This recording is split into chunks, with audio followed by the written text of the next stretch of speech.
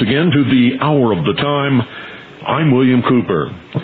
Tonight, ladies and gentlemen, make sure that you're comfortable, that you're ready for a deep shock, because I'm going to make the connection between Osama bin Laden and George Herbert Walker Bush and his son, George W. Bush. So you might want to listen very, very carefully. And I guarantee you, you're going to be amazed. You're going to wake up. You're going to be shocked. You're going to be angry. And then some things are going to begin to make a whole lot of sense that never made any sense before.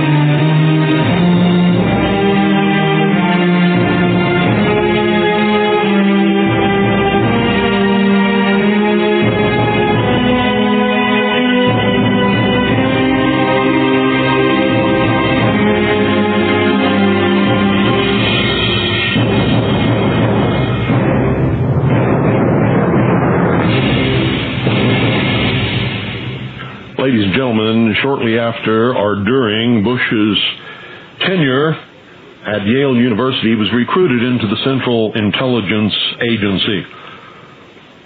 George Herbert Walker Bush, that's the father of the current president, who was our president at another point in our recent history, was deeply involved in the fiasco at the Bay of Pigs. Now, all of this stuff is on record. It's been published in many, many books and reports and articles, for years. So you're going to have to go and look that up. Some of it can be researched on our website. There are some stories at the end of the one that we have on our exclusives page entitled America's New War.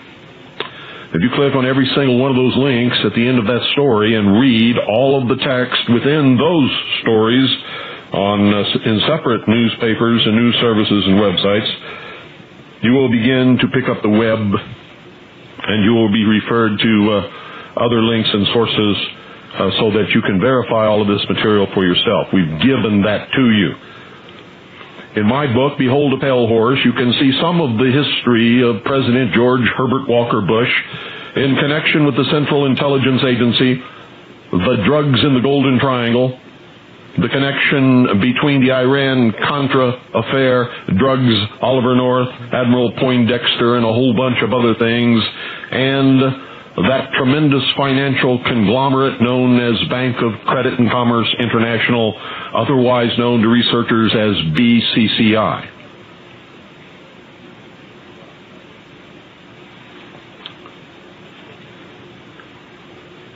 The Central Intelligence Agency, under George Herbert Walker Bush, and later under Vice President George Herbert Walker Bush, and even later under President George Herbert Walker Bush, assisted the Afghani freedom fighters in Afghanistan against the invasion and occupation of their country by the Soviet Union, in order to create the element that was needed to bind the various Islamic sects groups and different tribal affiliations under one concerted cause to fight the Soviet Union.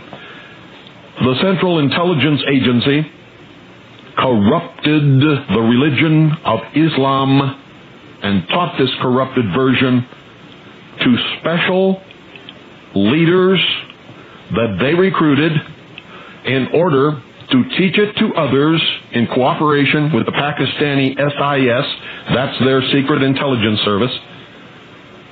A lot of these schools and a lot of this instruction was conducted within the borders of Pakistan and in Afghanistan by operatives of the Central Intelligence Agency from America's SEAL teams and Special Forces sent to Afghanistan by the Special Operations Division of the Department of Defense, also known as the Special Operations Group, or SOG. All of this, too, is a matter of record. A friend and business partner of the Bush family for many years, the senior bin Laden, sent his son to help in this effort. The younger, Osama bin Laden, was recruited by the Central Intelligence Agency, trained by them as one of these special leaders to teach the corrupted version of Islam, the corrupted version that convinced all of these young, hot-blooded Muslims that they should participate in a specific jihad or holy war against the Soviet Union. Arms were furnished by the Central Intelligence Agency, and there were advisors from the United States of America with these people as they fought the war against the Soviets for all of those years. Now, for that as a background, and most of it already published and in the public domain in many different books and many different papers, many different reports, has come out in Senate and House investigating committees during their questioning. A lot of it came out during the so-called Iran-Contra affair and in a whole lot of other investigations in and out of government. Most of you already know these things. Those of you who don't, you're going to have to spend some time reading, researching, and catching up. Tonight, I'm going to give you some information that I have independently confirmed through my own research, and others have also independently confirmed in their own research, and you will find in various reports and documents and books, much of which can be found on the Internet. Tonight, I'm going to quote to you from a book entitled Fortunate Son, written by J.H. Hatfield. J.H. Hatfield. When this book was first published, ladies and gentlemen, the copies extant are already out to the public sector, were rounded up somewhat mysteriously. The publisher withdrew their support of the book.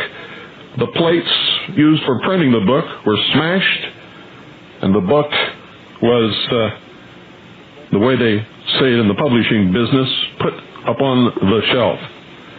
I'm going to begin quoting from a chapter entitled Ties That Bind, beginning on page 54, second to the last paragraph. George W.'s early days, or early years, in Midland, Texas, coincided with heady days for West Texas, touched off by the 1973 Arab oil embargo, as the price of crude eventually soared to more than $30 a barrel, and economists predicted it would go even higher. The junior Bush desperately wanted a bigger piece of the action, to strike it rich like his father did years earlier, but without using any of his own money. In June 1977, he formed his own drilling company, Arbusto Energy. Arbusto in Spanish means bush. Like his father, who made his fortune in the oil business with the money of others, George W. founded Arbusto with the financial backing of investors including James R. Bath, B-A-T-H, a Houston businessman whom Bush apparently first met when they were in the same Texas Air National Guard unit. Tax documents and personal financial records in the public sector show that Bath, an aircraft broker with business ties to Saudi Arabia sheiks, had invested $50,000 in Arbusto, granting him a 5% interest in 2 limited partnerships which were controlled by Bush. In one of the most bizarre footnotes to history, Time magazine described Bath in 1991 as a deal broker whose alleged associations run from the Central Intelligence Agency to a major shareholder and director of the Bank of Credit and Commerce International, also known as BCCI, as it was more commonly known.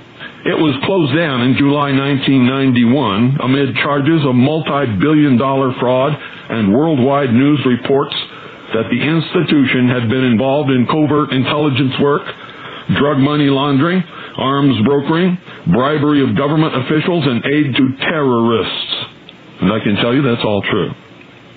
An accounting commissioned by the Bank of England finally exposed the extent of BCCI's deficits and criminal offenses, forcing the bank's eventual collapse.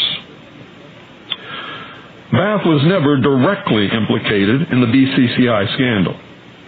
But according to the Outlaw Bank, an award-winning 1993 book by Time correspondents Jonathan Beatty and S.C. Gwynn, Bath originally made his fortune by investing money for Sheikh Khalid bin, that's Sheikh Khalid bin Mahfouz, and another BCCI-connected Saudi, Sheikh bin Laden.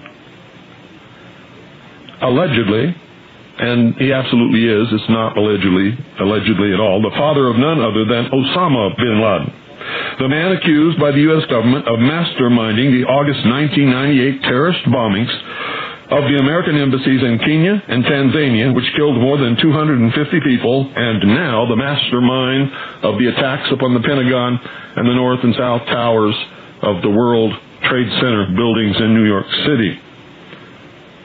According to news reports, in a 1976 trust agreement drawn shortly after Bush's father was appointed director of the Central Intelligence Agency, now listen closely, Saudi Sheikh Salman bin Laden appointed Bath as his business representative in Texas. Bin Laden, along with his brothers, owned Bin Laden Brothers Construction, one of the largest construction companies in the Middle East. In a 1991 deposition, Bath testified he was the sole director of Skyway Aircraft Leasing Limited, a Houston company owned by Khaled bin Mahfouz. Bin Mahfouz had been a major shareholder in the Bank of Credit and Commerce International, which had been accused of using Mideast oil money to seek ties to political leaders in other countries throughout the 1970s and the 1980s. According to court documents that are on public record, Bath also swore that in 1977 he represented 4 prominent and wealthy Saudi Arabians as a trustee and used his name on their investments in the United States. In return, he received a 5% interest in their deals. Federal authorities, the Financial Crimes Enforcement Network, and the FBI later investigated Bath after allegations.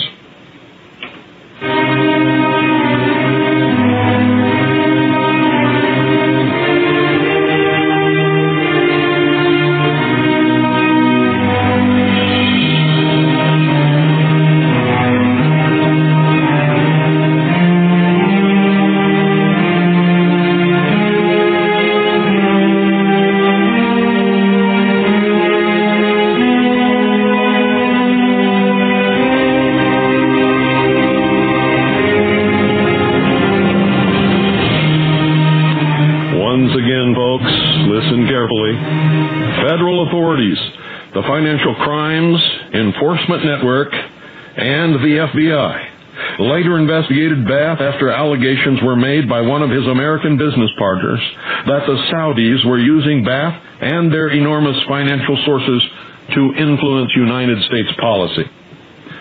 Time reporters Beatty and Gwynn suggest in their book that the $50,000 Bath invested in George W.'s Arbusto Energy Drilling Company may have belonged to Bath's Saudi client, since the Houston businessman had no money of his own at the time. The truth is, the only source of his investment money was from the Saudi investors whose names I have already quoted to you. Ironically, the money used to underwrite the first business venture of a possible future president of the United States may have been derived, at least in part, from the family fortune of Saudi terrorist Osama bin Laden. In 1990, in an attempt to distance himself and his presidential father from the growing BCCI scandal, George W. Bush stated in an interview that neither he nor the elder Bush had ever conducted business with James Bath. It was a bold-faced lie. Junior went on record at the time as saying that he met the Houston businessman in 1970 when both were fighter pilots at the Air National Guard base at Ellington Air Force Base. President Bush, quote, knows Bath the way he knows thousands of people, end quote, his son told the press. And the two men could not be considered good friends. Another bold-faced lie. Quote, I've never done business with him, and I know the president hasn't either, end quote. Another bold-faced lie. Because, ladies and gentlemen, a few months later, the release of tax documents and personal financial records into the public sector forced George W. Bush to admit that Bath had indeed been one of our Busto Energy's original investors. Bush said that to his knowledge, Bath's investment was from personal funds, and no available evidence existed to determine that the money came from Saudi interests, except for the fact that no personal funds of that magnitude could ever be located or ever be found on record to have belonged to Mr. Bath. A lot of questions remain unanswered as to Bath's motives behind his investment in George W.'s first business venture. But in light of the record of George W.'s father, George Herbert Walker Bush, his involvement with the recruiting and training of Osama bin Laden, his friendship with the bin Laden family and many other wealthy and well-placed Saudi Arabians in the Middle East, his deep involvement in the oil industry, both in the United States and in the Middle East, and his involvement with the Central Intelligence Agency has convinced an awful lot of people that whole financial enterprise, to be able to invest money into George W.'s fledgling business, was not only influenced but probably set up through the influence of his father, George Herbert Walker Bush.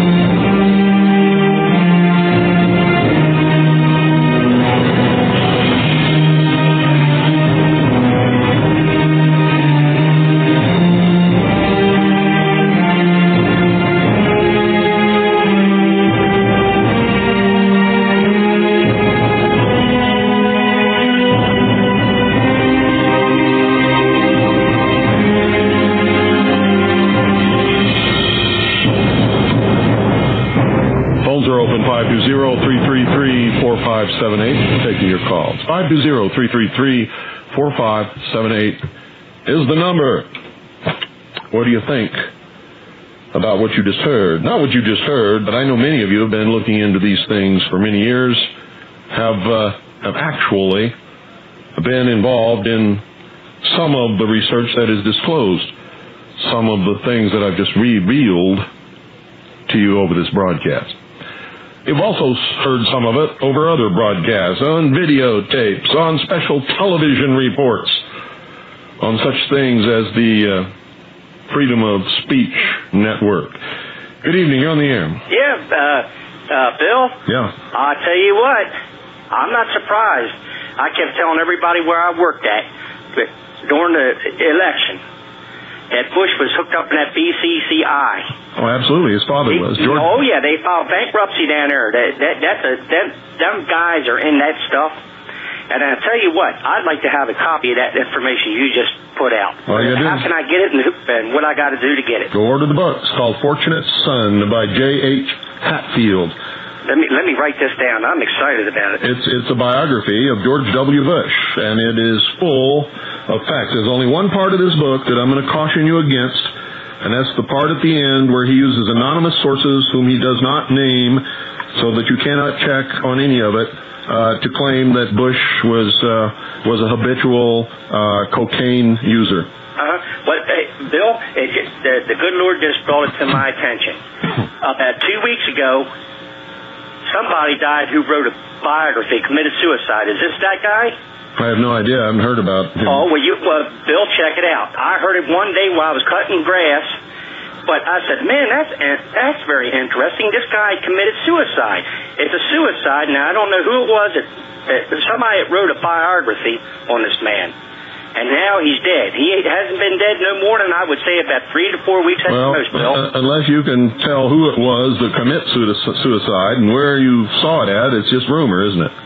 Well, if you want to call it rumor, but it's going to come out, and when it comes out, I'm going to let you know, because I'm not exaggerating. I heard it on a regular radio station, not a shortwave station. They gave it right over. I just wish I remembered the guy that wrote the biography. It was him that wrote the story about one of the Bushes. He died. That much I do know. I didn't make no mistake hearing about it. Okay. But if you want to count it as a rumor, that's all right. Unless you can tell us the name of the person and the source from which you got the information, it is a rumor. That's the definition of a rumor. Okay. Now the name of this book again is Fortunate Son. Fortunate Son by J.H. Hatfield. And I can go get it at a bookstore. I don't know where you can get it. I know if you look for it, it's in print, you can find it. I'm going to try to find it. I'm not surprised at all, Bill. I knew about that BCCI. I kept telling people at work about that. I said, between Bush and Gore, like George Wallace said years ago, not a dime's worth of difference. Well, a dime's worth of difference. You're right about that, except it shrank to a nickel. All right. Nice talking to you, brother. Thanks for calling. Bye-bye. 520-333-4578. Phones are open. Good evening. You're on the air. Oh, how you doing, Bill? Good. Yeah, as an addendum to your research, I think what is interesting is that why Bush is so close to Putin is that his great-grandfather, George Herbert Walker, was one of the people that helped finance the Bolsheviks through the corporation, the American International Corporation, which I think is an interesting footnote. But I just want to thank you for your great research on this particular problem. I think, what we hear in the media on CNN, on the Communist News Networks and NBC and some of these other, media outlets, we just hear that, bin Laden is the main suspect and everything, and we don't get the full picture, and I think that, you clue us in terms of, what's really going on. Don't you think it's funny that they've been looking for him for so many years, could never find him? Now all of a sudden they're accusing him of blowing up the Twin Towers, the World Trade Center, and the Pentagon, and now they claim that they know exactly where he is. They're following him by satellite. Now, how did that happen? Right. And all these journalists, going over there to interview him and stuff, and it's like they don't know where he is, but the journalists can find him, but the CIA can't. Yeah, and supposedly Timothy McVeigh could, too. Sure. Or Terry Nichols. Right. Okay, thanks a lot, Bill. You're welcome. Bye.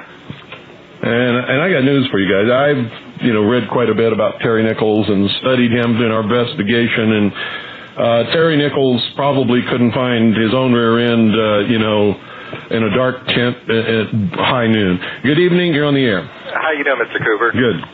I have a question. They're going to have a war on terrorism. That's what they say. But if it's anything like the war on drugs, it's really a war on the Bill of Rights. Yeah, I was wondering, who are they going to define as a terrorist?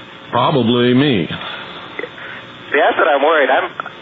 Because they're calling up, 35,000 reservists for Homeland Defense. 50,000. 50,000. Yeah, 50,000 for Homeland Defense, and I'm like, what does that mean? Yeah, what does it mean? Who are they going to defend against? Yeah. I mean, they've already admitted that you can't. They can't keep track of terrorists, and you can't stop a terrorist attack if they're really committed to making the attack. all you can do is track them down afterwards and, terrorize them.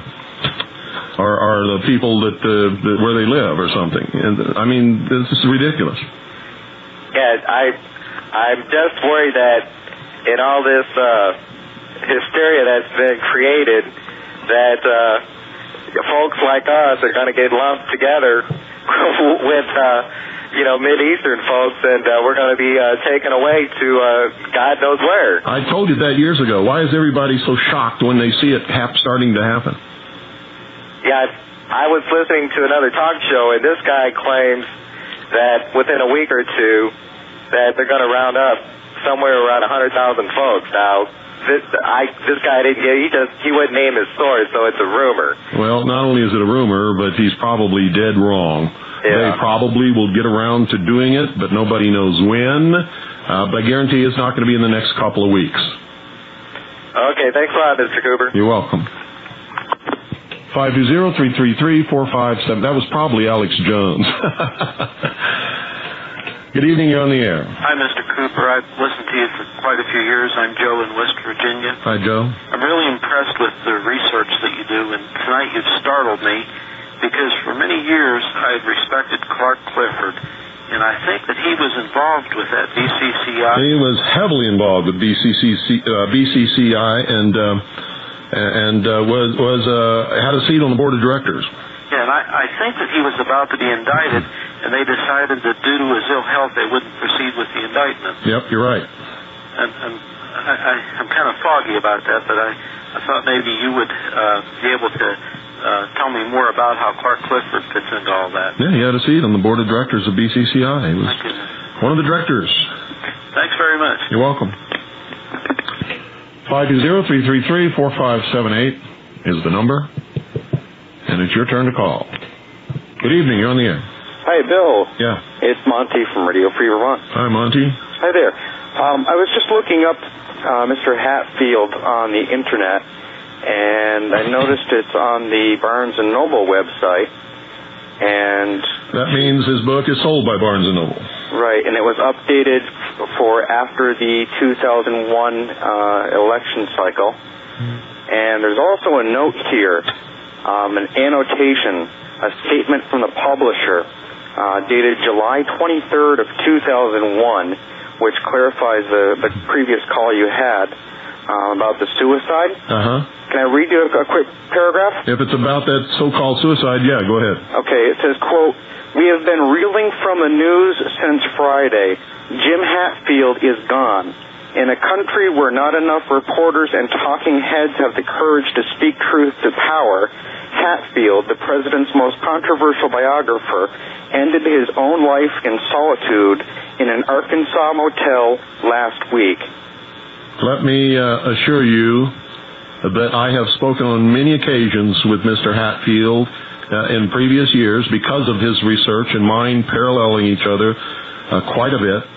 And Mr. Hatfield would not have committed suicide under any circumstances. If he's dead, somebody murdered him. And I am just absolutely astounded that because of the publicity given his book when it first came out, and the fact that it was removed from the shelves almost immediately and taken out of circulation, that his death was not announced on the major news. And it wasn't.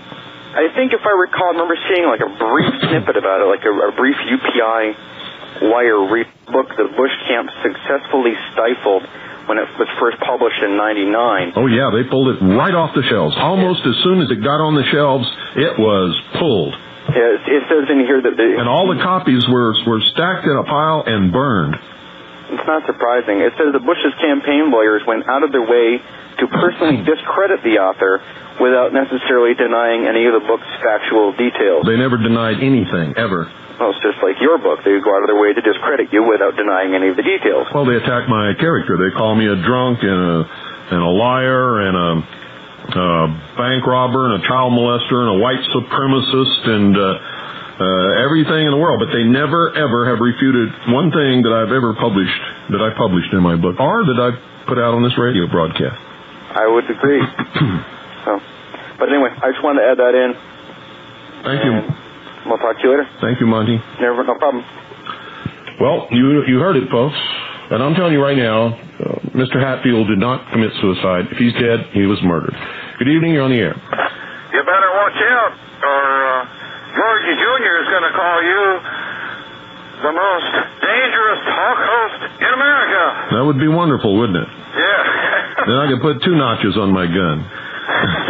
or on my microphone, I should say. And unfortunately, that's all the things I'm going to add to the conversation, so I'll hang up. Okay. Thank you. Thank you. 520-333-4578 is the number. Taking your calls till the end of the hour. Good evening. You're on the air. Hello, Bill. Matt from Connecticut. Hi, Matt. I know someone who works for a major book chain where Fortunate Son is a bargain book, and you could probably still find it. Where? Borders Books and Music. Borders Books and Music. You heard it, folks. For a fact, I've seen it 2 months ago. Yep. Go get it. Oh, yeah. Go get it. It starts when George W. starts before he was born and goes right up to when he went to the White House. Yep. And you know what? They weren't selling too hot, from what I heard. They were out there, but people weren't buying them. Well, that's too bad, because when they first came out, before they were snatched off the shelf and put in a pile and burned, they were, it was number 1 on the New York Times bestsellers list. Well, what happens is with these major... people get scared. Once a book is vilified like that, and they know that somebody doesn't want you to read it, they won't. Sure. They're scared. What happens, though, sometimes is when they have a lot of these books, they will put them as a bargain title, and they'll sell them by the pallet, and a lot of times they'll slip through. And I know this guy had a ton of them. Good. Maybe he'll sell them all. I can give you another title, too. I don't know, perhaps you've seen this book regarding Osama bin Laden and Afghanistan. Unholy Wars by John K. Cooley. Yeah, I'm familiar with it. In fact, I have it. Oh, okay. Yeah, and the subtitle is Afghanistan, America, and International Terrorism. Yeah. And for the listeners' benefit, it can... American people are so blind and so ignorant. It's just incredible. Sure. It's just... Bin Laden was created by the Central Intelligence Agency. It was created by George Bush's father. And, people don't realize that... Well, most people don't realize that these terrorist organizations, either they were created by us... Or by the Soviet Union. Or by Cuba. Or by Great Britain. And if you know enough about the Cold War, you know that was a hoax. So, ultimately, when you get to the highest levels, they're all working for the same team. Yep. And this book, Unholy Wars, deals with BCCI. It deals with the... You can also read an awful lot about BCCI and George Herbert Walker Bush in my book, Behold a Pale Horse. Oh, yeah. Well, I picked that one up about 10 years ago, and I've read it about 5 times. So I'm very familiar with that. But this book, my mother, before she passed away, God bless her soul, she had found this book at a tag sale and gave it to me because she knew that, I would find it interesting. And okay, well, thanks for calling. You're welcome. Good night. 520-333-4578 is the number. 520-333-4578. Good evening. You're on the air. Hey, Bill, this is Laden down the road here. Hi. Prescott Bush was sent to Iraq in 1918. Prescott Bush was George Herbert Walker Bush's father. That's right. They've been messing with Arab for almost 100 years now. Yep. And, in talking about the BCCI, in 88, at Homestead Air Force Base, they found a C-130 cargo plane full of cocaine. Yeah, that's true. And that's on public record, too. I don't know, I remember seeing the pictures of it. Mm-hmm.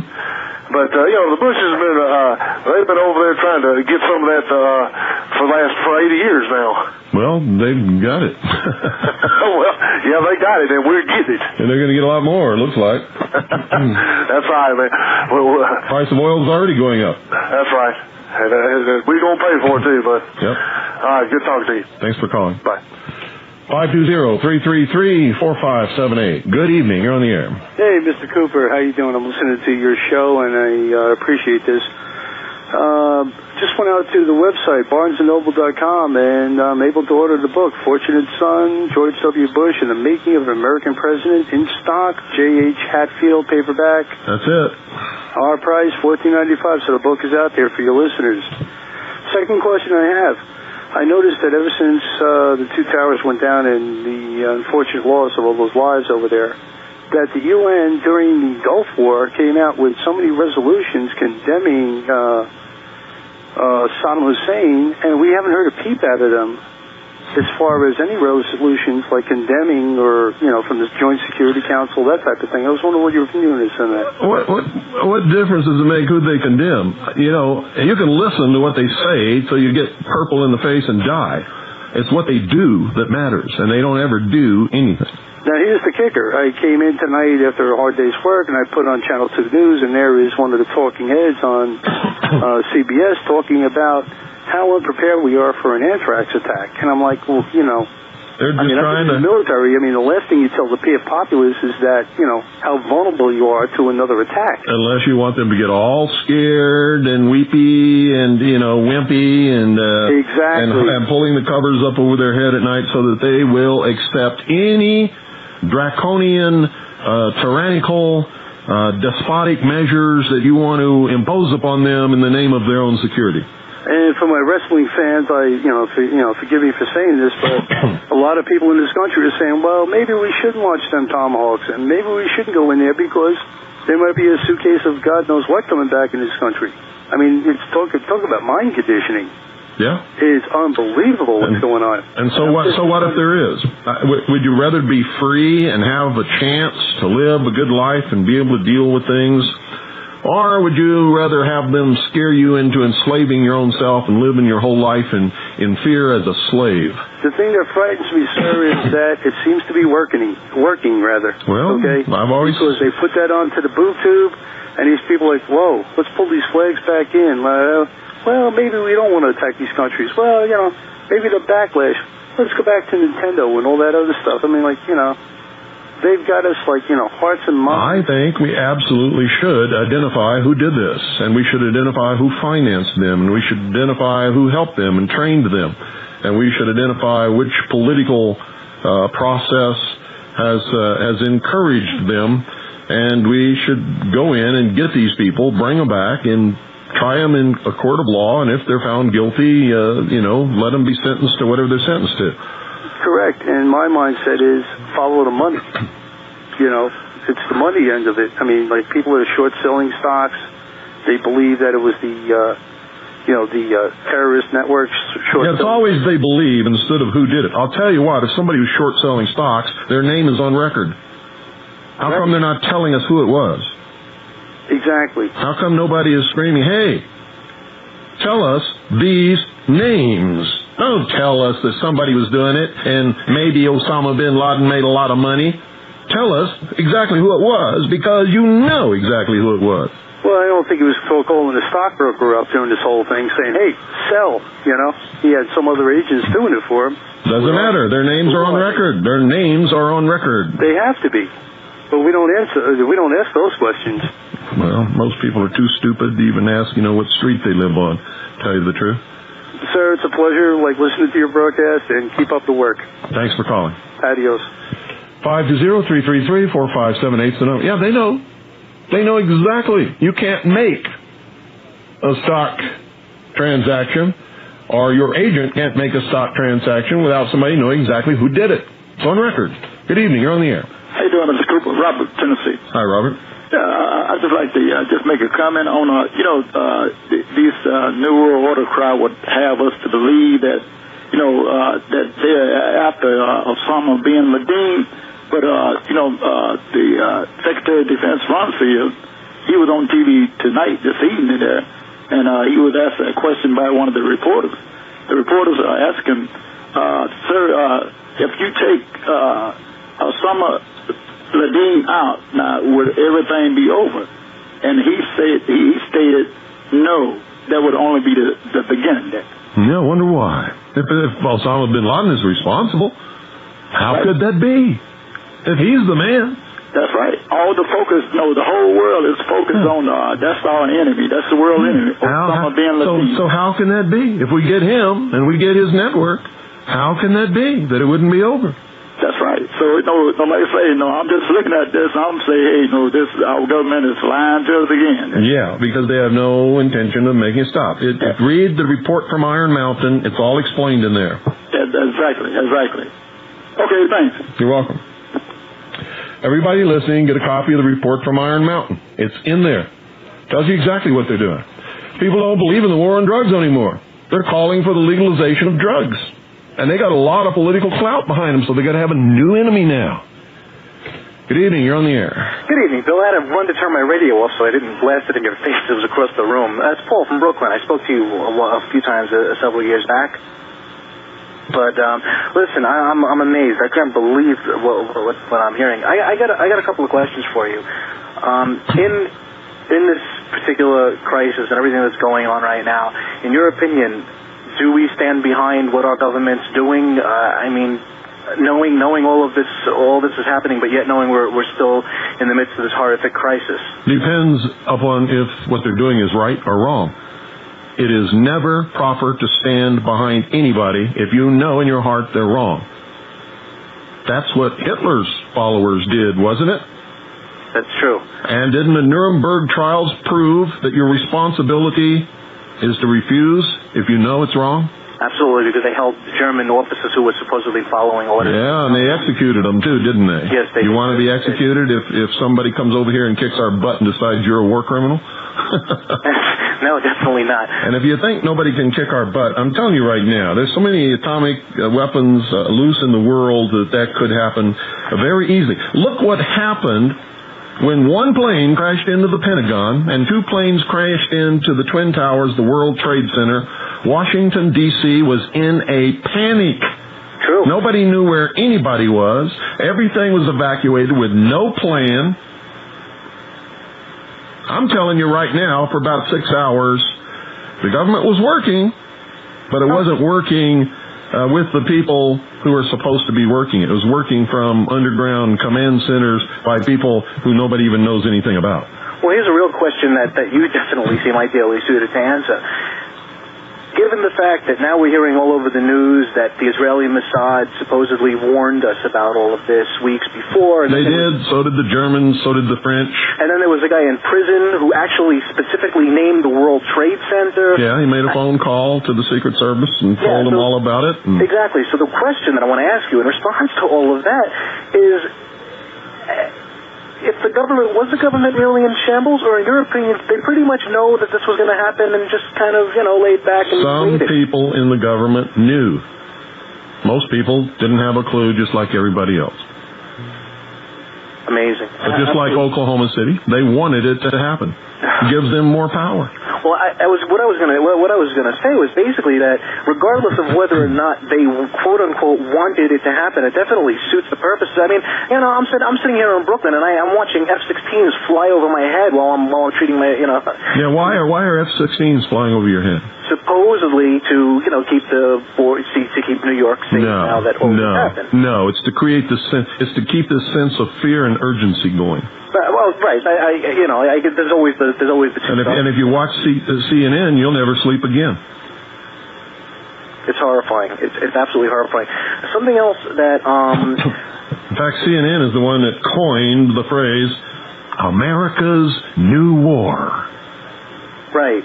Yeah, exactly. I thought it was just that Lincoln.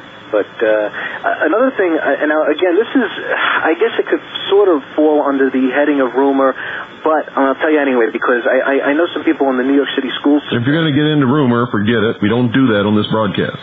Okay. I don't even want to hear it. Say that again? I said I don't even want to hear it. Okay, no problem. Anyway, keep up the good work. Thank you very much for your broadcast. And one thing I did want to tell you. Interestingly enough, if you can get a hold of a comedy tape called "You Are All Diseased" by George Carlin.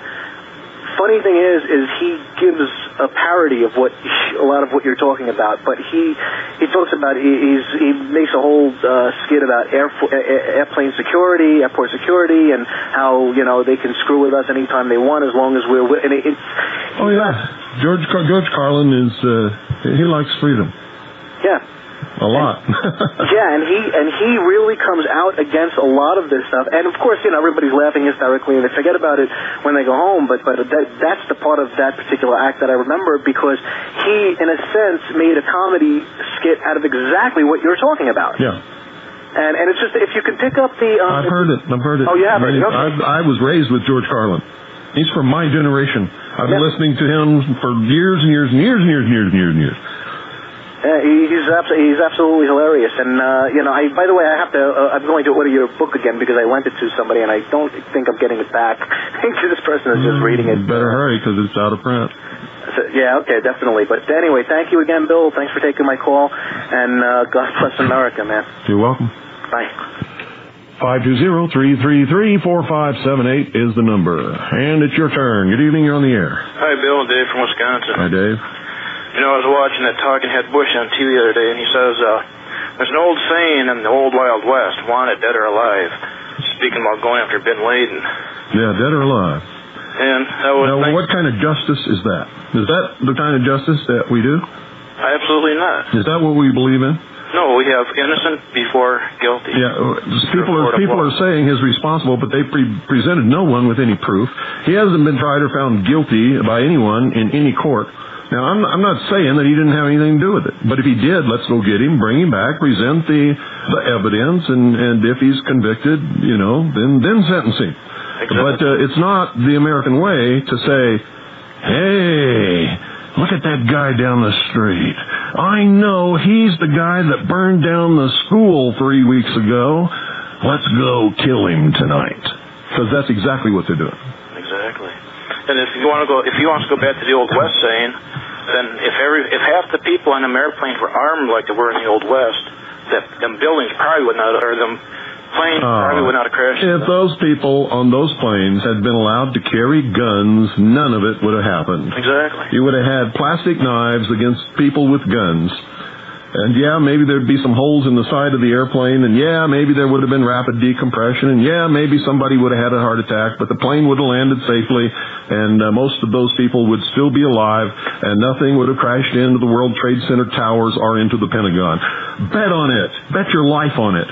That's exactly what I was thinking, and you'll never hear the talking heads talk about that on the... No, of course not, but I tell you what, there's nothing stopping all of the people in this listening audience from starting to call CNN and call every talk radio show in this nation and start talking about it, and calling Larry King live, and calling all of the talk shows on television, and don't stop. I mean, do it for months and months and months, and hammer it into the head. If those people on those planes had had guns, none of this would have happened.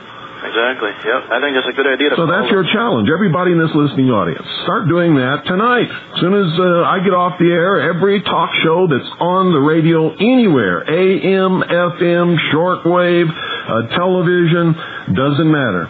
Call. Talk about it. Rub it in their faces.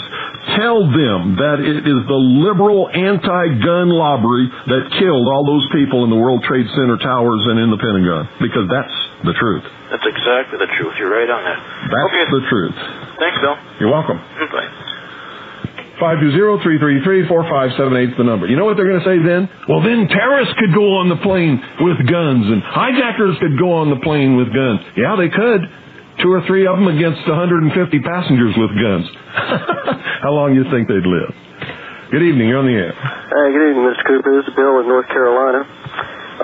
Just what you were just talking about just now, I haven't heard too many people talking about this topic, although I did read an email that came through, have not found confirmation on it, but I understand that the government of Brazil has allowed this exact thing you're talking about to happen by decree, taking guns on airplanes. Well, we'll find out, but it's a rumor, folks. Yep, but they said the vote in their parliament was 234 to 6. Well, no. You can't document that. Just get off the rumor. Okay, no problem. Just wanted to let you know that it's being bantered about. Thank you. Folks, I'm not interested in rumors being bantered about. Period. Someday you're all going to get that through your thick heads. Good evening. You're on the air. Yeah, good evening. Bill Sean from Pennsylvania. Hi. Fortunate Son still available on Amazon.com. Just ordered it. Good. Have you heard of Zim, American Israeli Shipping? Doesn't ring a bell. Why? They're probably the largest shipping operation out of Israel. They had offices on the 16th and 17th floor of the South Building of the World Trade Center. Yeah. And I've got it up on the Wall Street Journal research list right now. All employees are safe. Operations have been consolidated in Norfolk, Virginia. Company moved most of its operations out of the World Trade Center 1 week before attack. 1 week before. That's very They moved there about 5 or 7 years ago. Huh. Norfolk, Virginia is also a Navy yard. Guess the Mossad feels safe down there. Well, you don't know if they're connected with the Mossad. Why did you throw that in there? Why? Yeah. Because they were the ones, Zim bought the Liberty ship straight after World War II that was operated by the Underground, the Israeli Underground. But that doesn't mean that the people who are working for Zim today that were in the World Trade Center are connected with the Mossad. The chances are some of them are, because the Mossad has penetrated almost every Jewish company and community in this country. That's true. But that doesn't mean that they are. Well, I would... Well, we'll go with it as a rumor. Won't worry about it. But anyway, that company did move out the week before the attack. Okay. Thank you. Okay. 520-333-4578 is the number. 520-333-4578 is the number. Good evening, you're on the air. Yeah, how you doing, Mr. Cooper? I'm up here in just outside of Wall Street, and I was wondering, maybe you can answer a question for me. With something like this going down, why are there warships sitting off the coast of New York City? I don't know. Aircraft carriers, battleships, jets flying overhead. Here's what I think it is. I think it's to keep the level of fear and anxiety to the highest level possible. That's why I think it is. Because people I talk to say, well, they brought the ships up for comfort. I mean, I get no comfort seeing warplanes overhead. I'm waiting. Well, how would you? How would anybody? I mean, send them to where they're going to do the most good.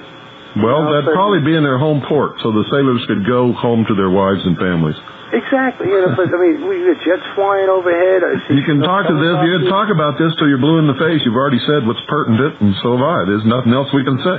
It's a spooky situation. That's exactly spooky. That's what it's supposed to be. Thank you, sir. You're welcome. That's my personal opinion, that they're there to keep a heightened state of fear and emergency and apprehension. Good evening. You're on the air. Hi, Bill. Joe from Boston. Hi, Joe. I do it. I have can you give the name of the book again? Those two books that I'm going to get. And I also have a report, which I heard on the news, that in Brazil, they now allow people, they have just passed legislation. Where did you hear that? On the radio. What radio? WBZ Boston, and WRKO radio here on Lake. Okay. They allowed now people to carry guns on Brazilian planes. Good for Brazil. Over 21. Finally got some smart people in this world. Finally got some smart people in this world that understand what people like me and you and many others have been trying to tell them for forever. I mean, I don't like the idea of shooting on a plane, but if you got to do it, you got to do it. I'm going to tell you right now, Sarah Brady and all these anti-gun people are what murdered all of those people in the Twin Trade Center, the World Trade Center, Twin Towers, and the Pentagon, and all the passengers on those planes, because they had nothing to defend themselves with. Now they want to take all our knives away on planes, and they want to wiretap and everything. Can you give the name of those two books again? I'll give you the name of the one I got in front of me, Fortunate Son, by J.H. Hatfield. Great, and I'd like you to comment on that stupid security measures they're having. Now we can't park near the airport anymore. I don't know what. That's not going to stop it. These IDs didn't stop it. Nothing will stop it. No. Nothing's going to stop it if they want to. Yeah. If you have somebody that's willing to die for what they believe in, you're not going to stop them for doing whatever it is they want to do. Like Flight 93 did. I hope they play those tapes on the air so we can hear them. They won't play them because they said there's nothing on the tapes. Oh? That's what they said. I didn't know that. That's what they said. So there's nothing on the tape. Nothing. They got the flight recorders and there's nothing on the tape. They said somebody turned them off. Well, I do know it is possible, Bill. My brother flies, and they do have an erase button on there at the end of each flight, which they shouldn't have. Did you know that? The way those things are built, they're not supposed to be able to be erased by anybody. I know. And they're supposed to be taken out when you land by ground crew personnel, and the tapes either erased or new tapes put in. He told me no one on the plane is supposed to be able to turn them off, or erase them, or remove them, or even get to them. Well, he told me they have switches in the cockpit, which they shouldn't have. Well, you know what? I have a tendency not to believe your brother or whoever it is. Huh?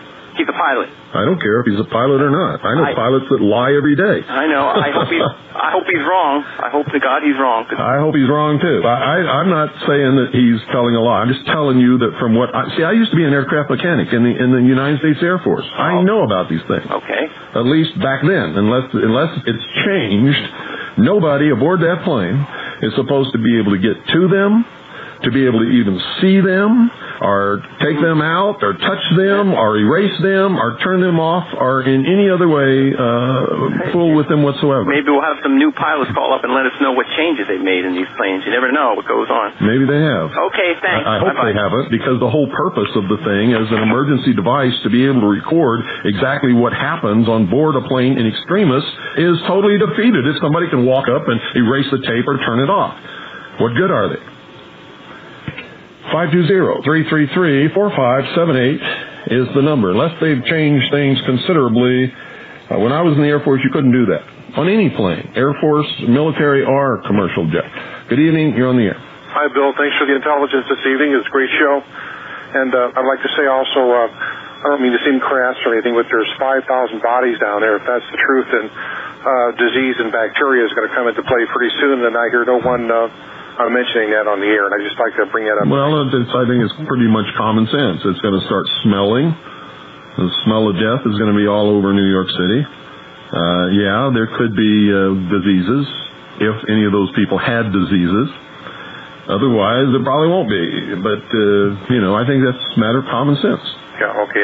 And everybody involved with the rescue effort knows that, and you can see they're wearing protective clothing and taking proper precautions. All right, Bill. I just wanted to bring that up for you. Thanks again for a great show. You're welcome. 520-333-4578 is the number. And I got to tell you, once that smell starts wafting across New York City, you're going to see a lot of people stop going to work. It's a terrible, sickly, sweet smell. Good evening. You're on the air. Yes, Bill, I am a pilot, and there is a reason that you are able to disable that, and that's in case there is a short circuit. It's to prevent a fire in the aircraft. You have to pull the fuse, and that's how you're able to disable those recorders. So now they have made it so you can disable the very thing that are the only things that in the emergency that you might have to pull this fuse for, they would be able to tell what happened. Boy, that sure makes a lot of sense, doesn't it? Well, it does prevent the aircraft from burning up in the sky, and that's I guess that was considered a bigger threat than someone doing this. But again, no one should be in that cockpit. I'll be honest with you. Had they armed those two pilots, this would never have happened. No, if people in the passenger compartment had been armed, it wouldn't have happened. Absolutely. In fact, the only thing I would say, though, Bill, is that people should be trained to realize you can't just fire off a weapon up in an aircraft that's at 30,000 feet because the aircraft itself will explode from rapid decompression. Well, I'm well aware of that. That's why I would say limit it to the pilots, because at least we'd be trained as to how to use the proper ammunition that will not go through the bulkhead of the aircraft. Well, actually, I have to disagree. I think all Americans are entitled to defend themselves, and they're entitled to keep and bear arms, and any laws. The problem I have, though, is that you may have a problem, but your problem is with the Constitution, not with me. Okay. Okay. Thanks a lot, Bill. You're welcome. See, that's what I don't like about all these people who don't understand anything about the Constitution. Anybody who has a reason of their own to disarm American citizens, it's okay to do it. But the Constitution says we have a right to keep and bear arms. Good night, folks. God bless each and every single one of you. I've gone over my time. I'm probably off WBCQ.